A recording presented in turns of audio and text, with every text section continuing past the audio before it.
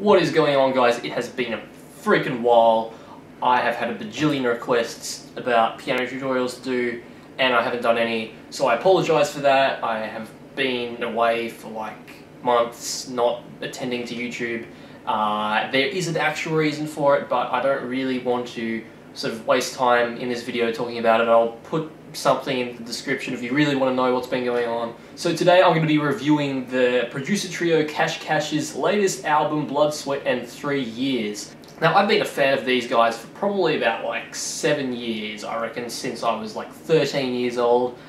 Usually that's probably something to be ashamed of. But with these guys, what I really like about them is that their style like literally changed with my interests in music. So, you know, when I was 13, their style was this real like kind of almost like a pop band type thing mixed with a little bit of electronic. Probably the closest thing I could compare it to would be something like Paramore in their more modern days, where, you know, it's the playful kind of electronic stuff mixed with a bit of rock, bit of pop. Yeah, and then slowly they kind of evolved into more of the mainstream EDM scene that we know today, as my interests also went from the pop band, electro pop, whatever you want to call it, to today's modern day EDM. I don't really want to call it EDM, but you know what I mean, like the electronic music scene or whatever. But yeah, it's really their first album they've released since they sort of reinvented themselves with this style. So usually when I review albums, I kind of pull them apart and, you know, read a little booklet inside. But with this one, there's really nothing that interesting. It's just kind of credits and stuff. You know, some albums have nice little artwork and heaps of thank you notes and, you know, other fun stuff. The best thing I could really find with this was like a little thank you note behind the CD cover. It just says, "Thank you to our loving parents for always supporting us through thick and thin," and then it lists like a bajillion names, so I'm not going to go through all of those. But anyway, for those who don't know, I'll give a little bit of background information about Cash Cash. As I said before, they're a producer trio. They come from Roseland, New Jersey. Their style is, honestly, like, it used to be really kind of electro house mixed with pop, bit of progressive house here and there, but really they have reinvented themselves so much over the years. I don't know if I can really put like a single genre on them anymore. As the title of the album implies, Blood, Sweat and 3 Years, this is really a collection of their work throughout the past 3 years since they have, you know, invented themselves. So it really does have quite a variety, and that's probably the biggest thing that you'll notice about this album, especially during your first listening, is just how diverse a lot of their stuff is. You've got tropical, progressive, electro, future house, a bit of pop, even a bit of hip-hop actually. So I'll get on to my impressions with this thing. I purposely left it a few days, you know, since I got it to actually review it, just because I've found, especially with the last 2 albums that I've reviewed before,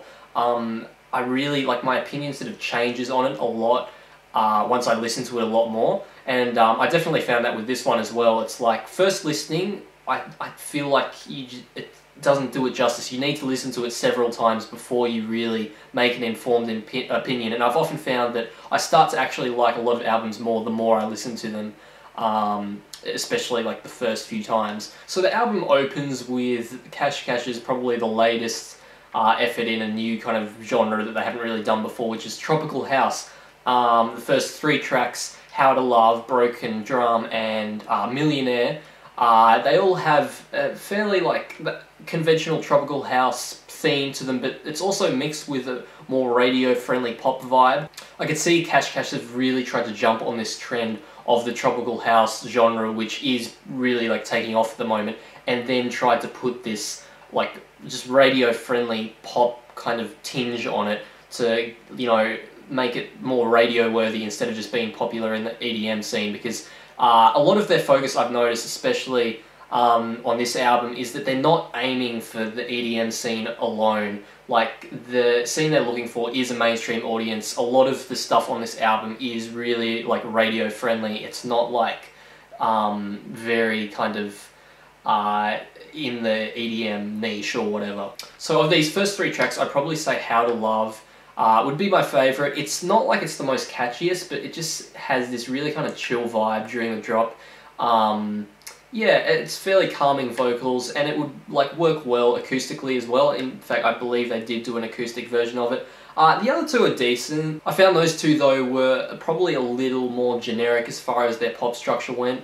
Of those two, I probably preferred Millionaire just because it had a little bit of an infectious kind of catchy verse that, you know, really sort of got me in. Whereas for Broken Drum, they had like this saxophone hook during the drop, and I sort of got that impression that they were trying to sort of jump on that trend of having like another instrument play a kind of really repetitive, catchy hook, and it felt a little cheap.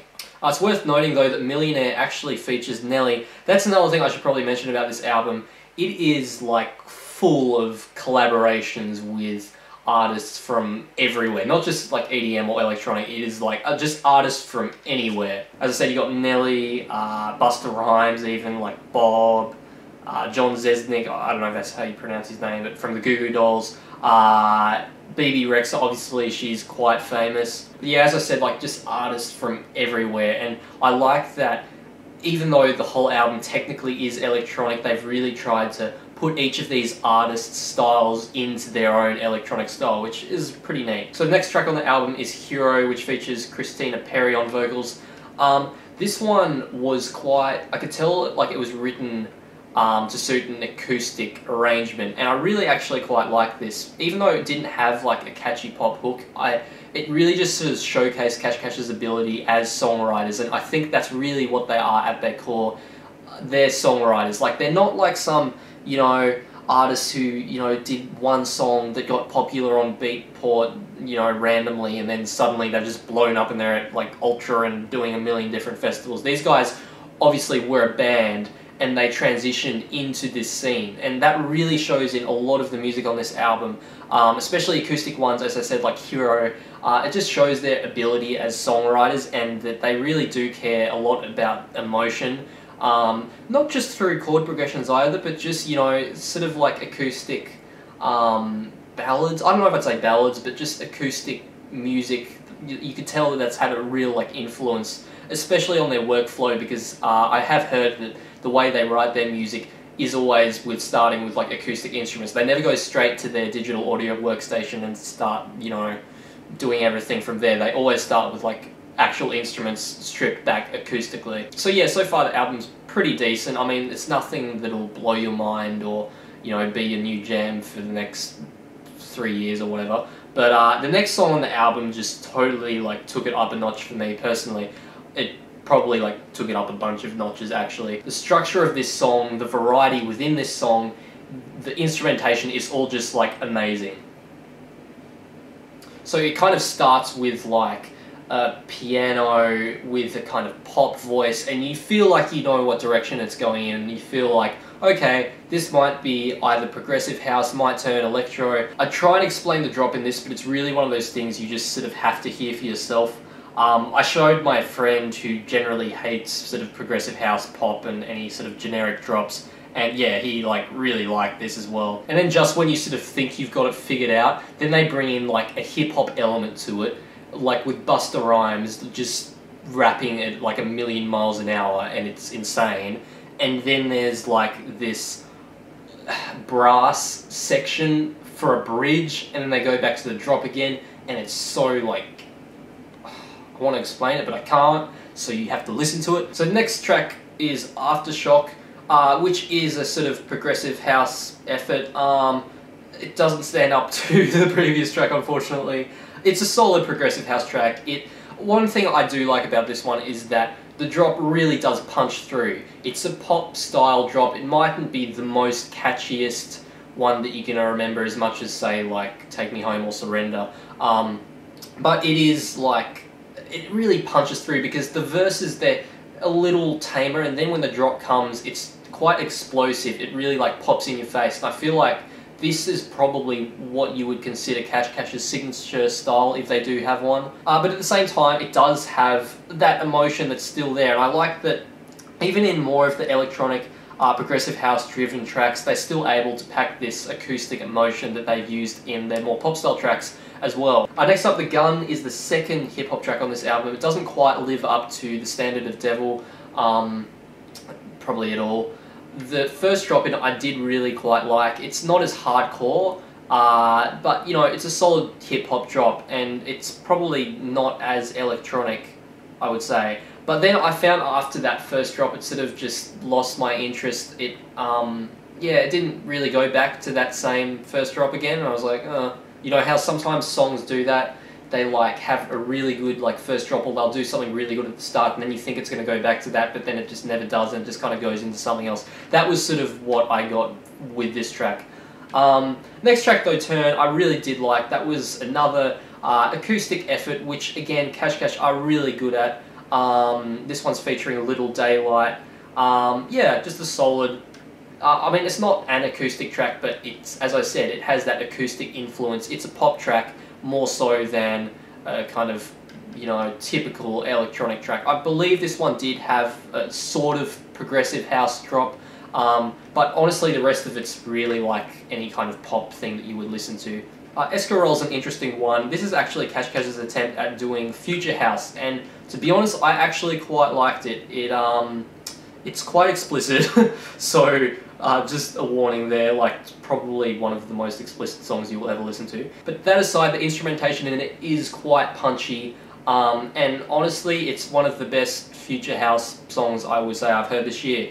And I do listen to a lot of future house, as it's one of my favourite genres. Lightning, the next track featuring John Rzeznik, it's a bit of a hit and miss. I've heard a lot of people say they didn't quite like it just because it didn't really do John's voice or style or something justice. I guess probably mainly from people who were fans of the Goo Goo Dolls were saying that. I personally haven't really heard them much, so I can't really say for myself. But I mean, still credit to them, because progressive house, I know it does often seem like quite a saturated area of electronic music, and doing anything that stands out in the slightest as far as progressive house goes, I think is quite an achievement, just because it's really hard to make a hook that really like captures you, probably more so than any other genre even. Arrows in the Dark is their second future house track, and again, like, I wasn't really as keen on this one as Escarole.